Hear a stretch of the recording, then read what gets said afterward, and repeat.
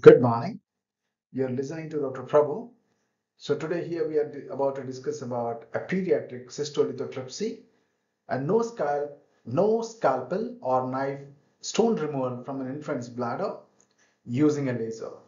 So let us see how the procedure went on. So here is a 6 months old child with lithuria. That means the child is passing a small size stones while the child is peeing. So this is the only specific complaint of the child. The child has been evaluated for the same.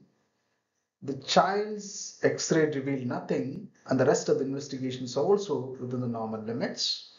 Here you can see there is a calculi in the bladder, and there is a post-acoustic shadow next to the calculi. And we thought of proceeding with laser cystolithotripsy because it has an advantage of avoiding a cut or a cut on the child's body. Let us see how we took up the procedure. So, this is a cystoscopic view of the child. Here we had additional small 3 tiny calculi.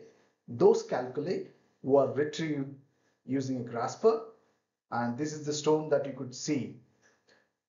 And here with this kind of 6 wattage, 6 watt energy, this is how you are trying to lace the stone. Here we're using a thulium fiber laser.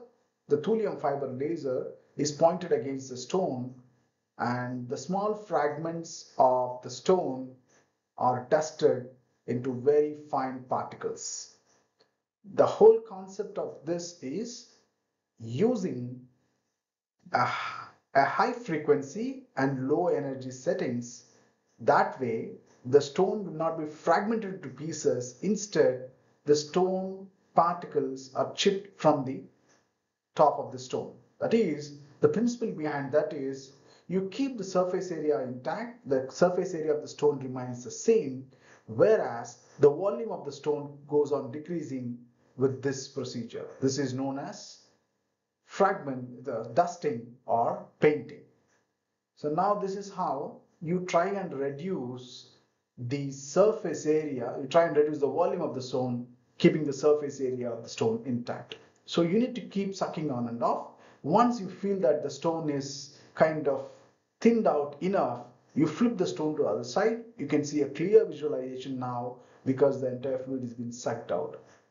Now, you proceed again with the same process of lacing, in which you would dust the stone into small fine particles. Here you could see when the stone is getting thinned out enough, you might tend to break the stone. The stone tends to break irrespective of your settings. So this is where you have to be more patient, and there is nothing much to worry about. And you need to be looking at these fragments at the end of the procedure, and this is how you handle the fragments. That is, you lace down these fragments again with the same principle, and finally this is what you could find at the end of your dusting. You see almost the fragments floating up, and this is after aspirating the entire content. You see hardly any calculi within. The child was discharged after the next day, and the child's catheter was removed after 48 hours. The child is awaited metabolic evaluation, and bladder calculi in a child which is unlikely, so we might need to keep the child in a very close follow-up so that we evaluate any other reason for the vesicle calculi formation. And these are the fragments at the end of the procedure that we sent for stone analysis.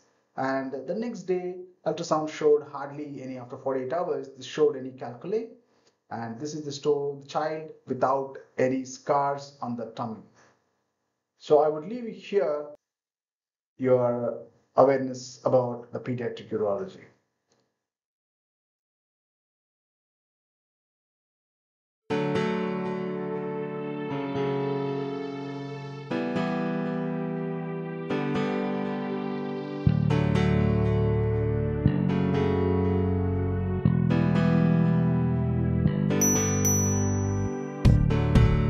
And thank you all for watching.